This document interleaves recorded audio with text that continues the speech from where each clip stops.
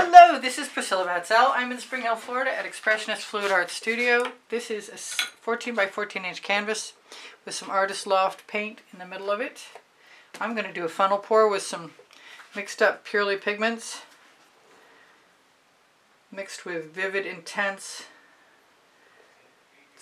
mixed with Vivid Polypore and some GAC 800 and most lately a little bit of art fluid to make it more fluid, which is pretty cool. I really like the art fluid. I've just discovered how wonderful it is. So I'm sort of putting it in everything. And that's one reason why I'm going to use this particular configuration of Purely pigments that I just mixed up yesterday, because they've all got art fluid in them, so they're a little bit looser, which might make a difference. It might not. I don't know. I haven't used them but once before this in a complete total painting, and that was a swipe, scoop, spin, and drag. I do have some bubbles, but I'm not going to worry about them now. I'll worry about them later if I want to worry about them at all. Alright.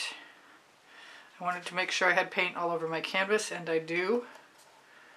I am on my spinner, which hasn't been used for months except for yesterday for the first time. And I may actually use it. So I've got a couple of choices, and I want a puddle. I want to use black. I want to make sure, and I know this, I mixed this up at the end of last week, so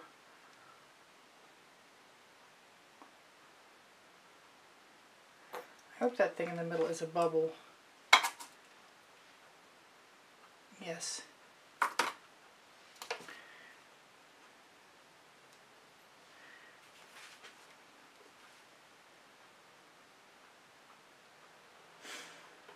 Usually I'd put a big puddle all the way around and then put it in, put the canning funnel, which is my version of an open cup, in. That's Meeden Black paint, Meeden Black acrylic paint. And I'm going to use a little bit more Artist Loft white, which definitely seems to dendrite things, which is kind of interesting, which might make it cool or weird. We'll see. I've got some Deco Art Americana 24 karat gold I'm going to use also.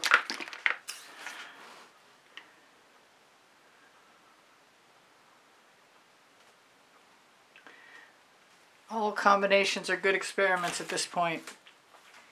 I have some pure magenta, which I might come back to.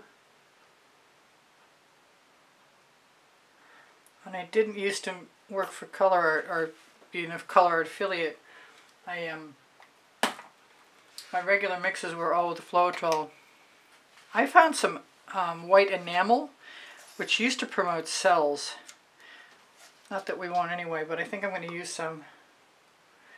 And it's so old, it's years old, and I don't see any filaments in there, and knock on wood, I continue to not. This is the new Pure-PuPg-Cerulean C.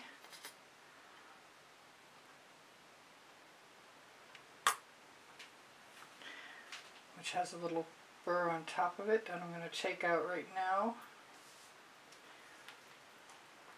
I want to use some Dancing Fuchsia. You know what I actually really want? I've got some Sea Dancer, which is a primary element. So I might be breaking my...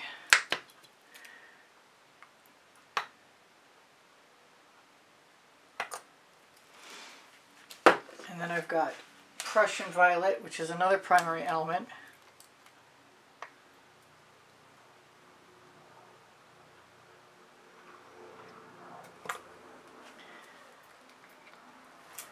I'm going to go back to the Black Plum,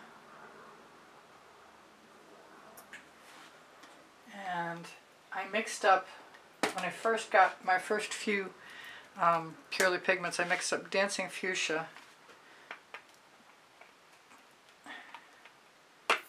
just in case it's not open.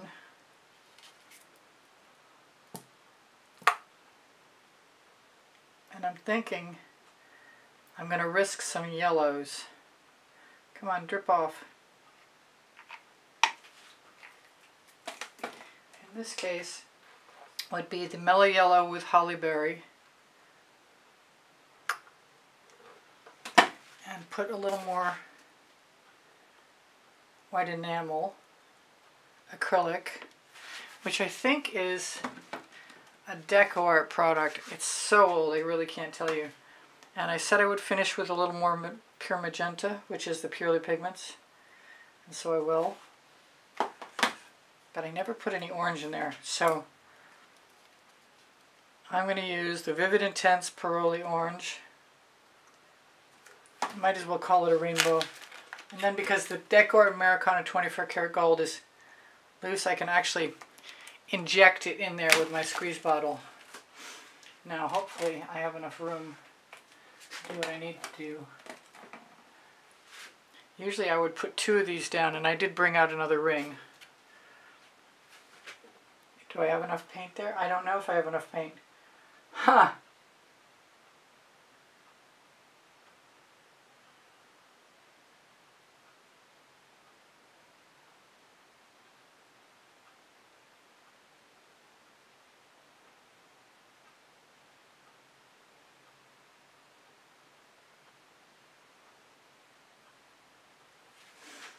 And I'm inclined to grab a Princeton Artil Catalyst spatula.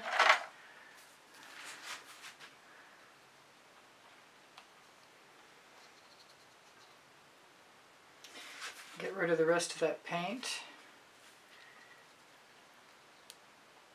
And throw that right in my water bucket.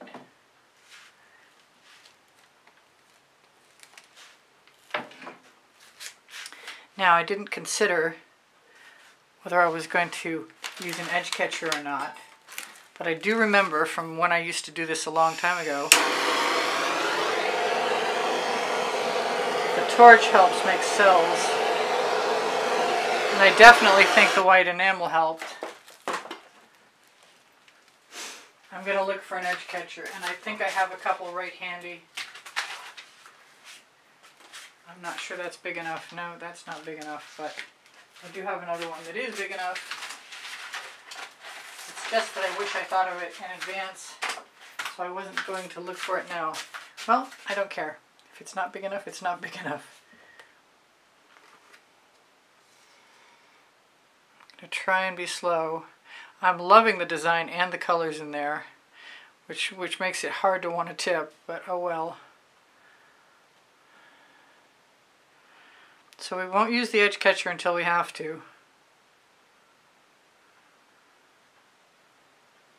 I'm going to recenter our paint.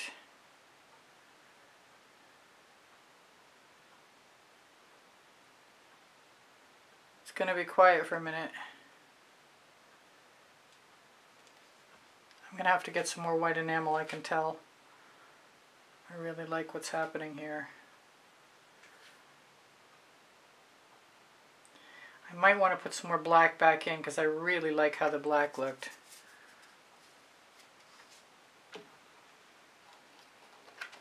Having a little edge catcher, even if you don't use it as an edge catcher, is still a nice thing because you can scrape paint off of it with a spatula. Put it back in the painting if you want to. And it also is good for protecting your edge. I see I've got something in there and I want it out now. Anytime you have little flaws like that, they will drag paint with them. Boy, it's been a long time since I did one of these.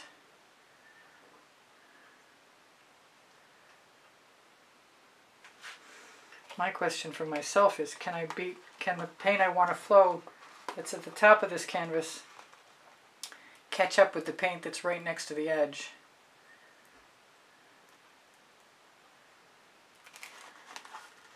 That I don't really want flowing away. Neat patterns.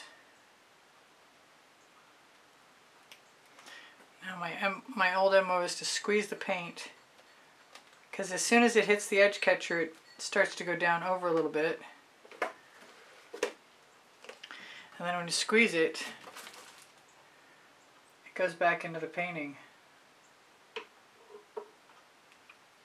Come off. I see things that need to go away.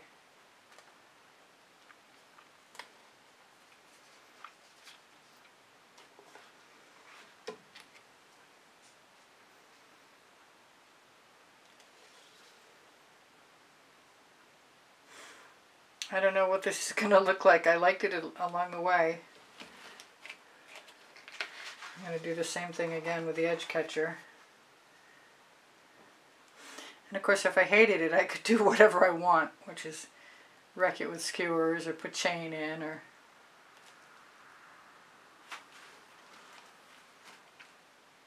it seals up pretty well. You can even scrape it down. I really am going to miss the black when it's gone. Those are bubbles. That's not.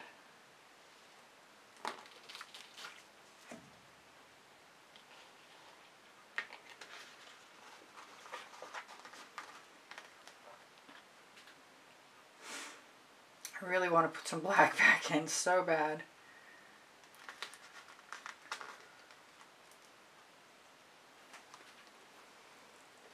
You can also squeeze the paint down so it forms a lazy river. Tip it over, squeeze it again, scrape it away.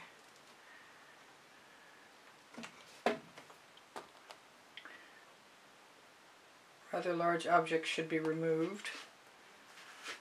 I like how that white is coming back into the painting. So this, at this point, it's instinctive composing. I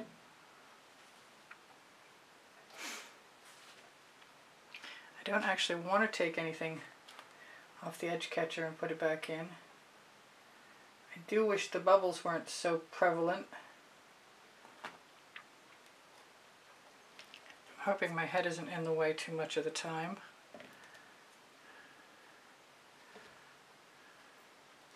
It's not a fast process.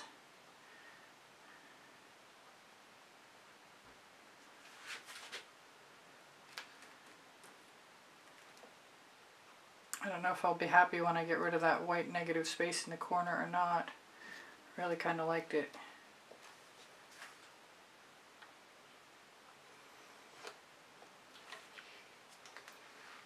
It's different. Wipe off along the edge. I still can't save my silicone mat from getting painty. But I can take the paint off my edge catcher, which I could have left and used for something else because it was beautiful.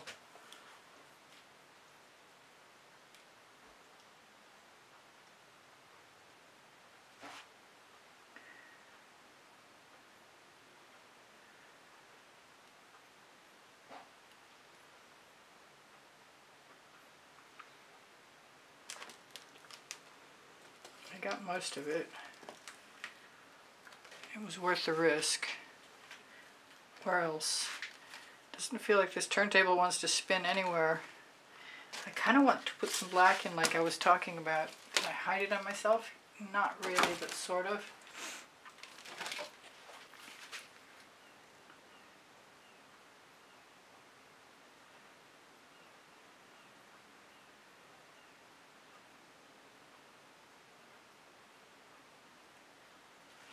So you could do whatever you wanted to with that. You could swipe it in, you could chain it in, you could blow it in with a straw. Let's try that first.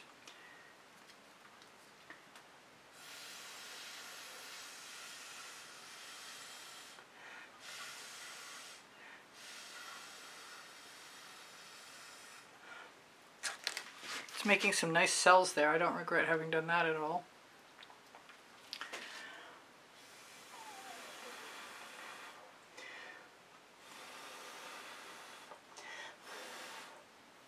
Sliding away, probably into your view too.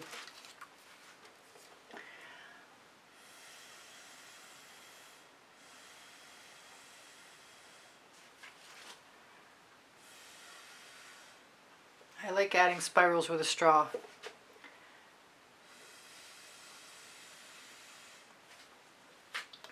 My paint up here is rather heavy and I should tip it off, but I do use GAC 800 by Golden in all of my paint mixes, which should make it okay.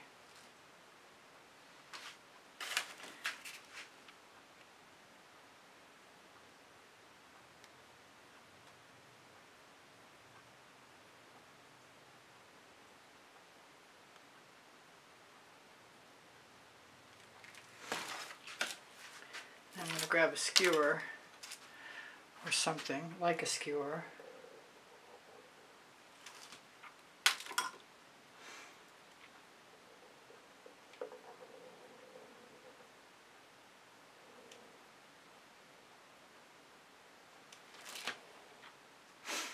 That's not bothering me, but it does make me want another spiral down here to match it. A couple spirals never hurt anybody. We'll torch it one more time and then we'll say goodbye. And I should tell you, I have 33 playlists, 100 videos on them each. And they're also organized by topic and genre, so if you like a particular subject,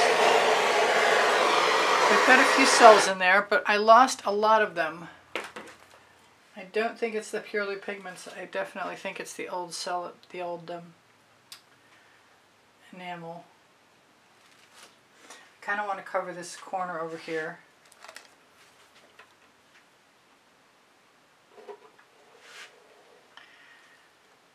Use some of the paint.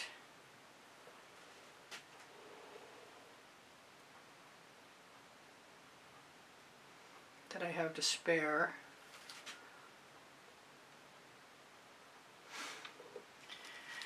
Alright, I'm going to try and shimmer this at you, and I wonder, I've got like no seconds left. Well, that's not true. I have a few seconds left. And I want to keep spiraling, that's the only problem. I might fix a couple of gaps along the edges.